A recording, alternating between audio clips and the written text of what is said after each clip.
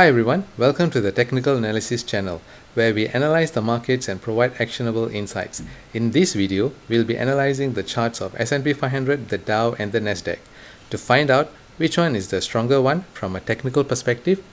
So let's jump into it. Here's the monthly chart of S&P 500, going back all the way to the drop, the big crash that happened in 2009. And here we have formed a nice trend channel in blue. Here you can see the price has been moving up quite nicely within this trend channel until recently, which it has broken through to the upside, and then the big correction came.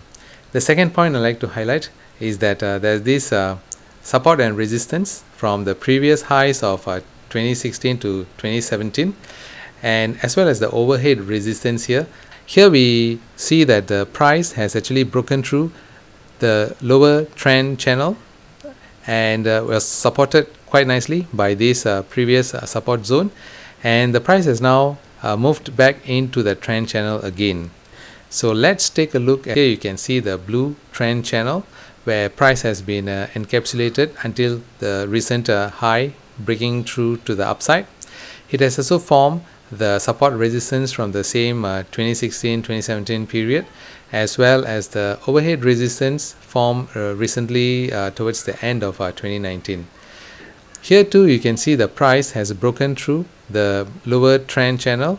It bounced off the support resistance line here and has recaptured the trend channel, and the price has now closed within this trend channel. However, there's a clear difference between S&P 500 and the Dow. Going back to the S&P 500, here you can see that the price is almost reaching the previous overhead resistance, whereas in the case of the Dow, the gap is still quite big. Next, we have the chart for NASDAQ. Here too, the similar setup. You have the trend line going back to 2009, the recent breakthrough to the upside, the support and resistance formed in 2016 and 2017, and as well as the overhead resistance here from the previous highs and the previous peaks. However, there's a clear difference in the price action.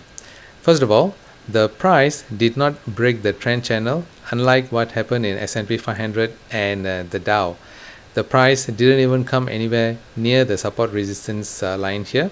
The other action is that the price actually closed above this overhead resistance. Clearly, the NASDAQ is looking much more stronger than S&P 500 and the Dow, with the Dow looking the weakest because the gap to the resistance line here is still quite big. Here's the hourly chart of S&P 500. Here there are a few points to highlight. First of all, these two move up. Okay, so here we have the first wave up followed by a correction, second wave up. The first wave up was as a steeper angle compared to the following wave 2. This is an indication of a waning strength, and it's also confirmed by the MACD here. The other point to highlight is that the price has now broken through this trend channel and has moved lower with a gap down, while the price has moved higher to recapture this, but it did not manage to penetrate back into the trend channel.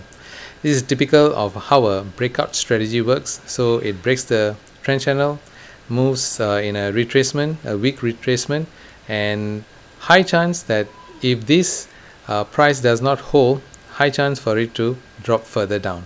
Here you can see a similar setup in Dow. However, there's a clear difference again. Dow is even more weaker. It has dropped even further from the bottom trend channel, and seems like the price is getting weaker, and MACD is also confirmed going weaker still. Here we have the hourly chart for the NASDAQ. Here the picture is completely different from what you have seen for S&P 500 and the Dow. Here the price has not firstly broken through this trend channel. Secondly, the price is well supported by the previous support resistance line over here, and as well as the steepness of this wave 1 and wave 2 are comparable. So I would say that the NASDAQ is still looking quite strong on the hourly chart as well. Based on this analysis of support and resistance as well as a trend channel, I would say that NASDAQ is a clear winner. It is looking the strongest among them all, with the Dow being very weak, showing a lot of weakness. I am not sure if this is going to be the trend going forward. with the tech stocks leading the market into the recovery. I also did another video comparing Disney and Netflix to identify which one is the better buy in this correction. You can check out that video in the description box below. I hope that this video has benefited you. Do subscribe and hit the like button, and do let me know what do you think in the comment section below. See you soon.